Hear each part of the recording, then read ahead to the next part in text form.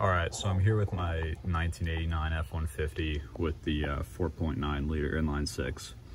And I've been trying to figure out an idle issue where it just kind of hunts around like it has a vacuum leak, but I smoke tested it and no vacuum leak. So I thought maybe it was a bad fuel pressure regulator. Sure enough, when I pulled the vacuum line off you can see right down there, vacuum line off the fuel pressure regulator, after it idles for a minute or so, fuel will start squirting out. And yeah, so that's a pretty surefire way to know it's bad. Now, what I'm gonna try to do is get the regulator out without having to take all this off.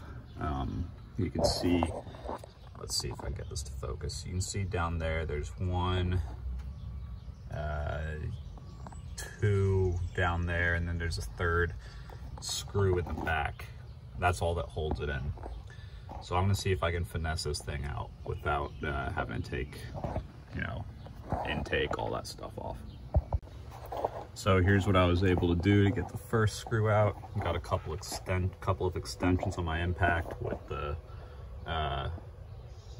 bit in. I'm sorry, it's not really focusing, with the bit down there at the end. And that was long enough to get the first screw out. It's also really helpful to have one of these magnets to grab the screws once you get them out. Now the impact didn't fit for the second one, but again, I'm sorry, it's not really, it's tough to get it to focus all the way down there, but I was able to use just a bunch of extensions off the end of a screwdriver, and I was able to get the second screw out that way. All right, for the one at the back, I took a 1/4-inch driver ratchet and just put really the only bit I had. I didn't have an Allen bit. I just had a Torx bit, but just slid that back in there and worked it out. Yeah. I got the old pressure regulator and the new one.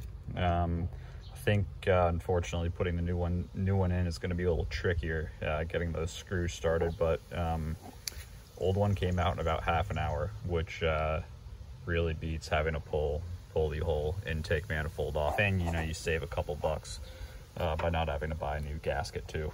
All right, I got the new regulator in, got all those screws back in. What helped with that was just taping the screws to the end of whatever I was using to get them in, just to make sure they didn't slide around or fall off. But yeah, got the new regulator in. Truck's running a lot more smoothly. So yeah, hope that helps.